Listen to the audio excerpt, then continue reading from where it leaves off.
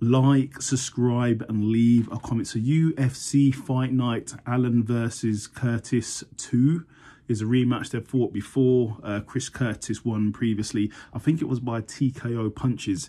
And also Brendan Allen did lose to Sean Strickland previously as well. I'm sure that was TKO punches as well. Really good fight. This was a really entertaining fight, really close fight.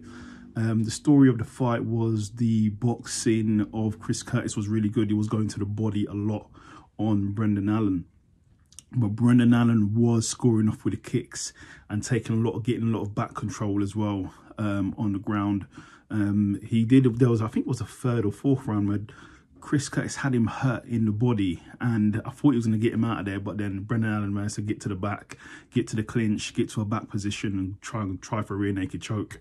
That obviously, you can recover that way if you're rocked as well and go for the submission at the same time, because he's a submission specialist from the back in rear naked chokes. Didn't get the submission though, but it was a close fight. Curtis's boxing looked quite crisp as well. He looked on the money with the boxing. Brendan Allen was pretty good with the kicks and back position. He did threaten the rear naked choke submission multiple times, but he just couldn't get it. Obviously, if you've got someone's back in back position looking for the rear naked choke, that shows a dominant position. So those positions there he won, I suppose. But with the boxing, with the stand-up, I'd probably lean towards Chriscurtis because he did land the damaging blows, but Brendan was hanging in there too. So the judges gave it 49-46 and 47-48.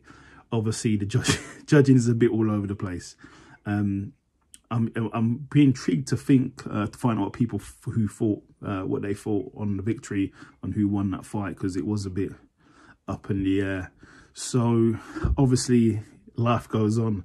Chriscurtis, I hope he's doing well. I think he might have injured his leg or his knee because he was on a stretcher out there, so I hope he's all right. He did take the fight on short notice as well, so it wasn't the best Chriscurtis, but he looked really good. As for Brendan Allen, obviously he got the victory, he got some redemption from his loss previously. He's calling out for a title shot, so he is on a 7-fight win streak as well. So he's calling out Dricus du Plessis for a title shot. He's on a 7-fight win streak. Do I agree with that?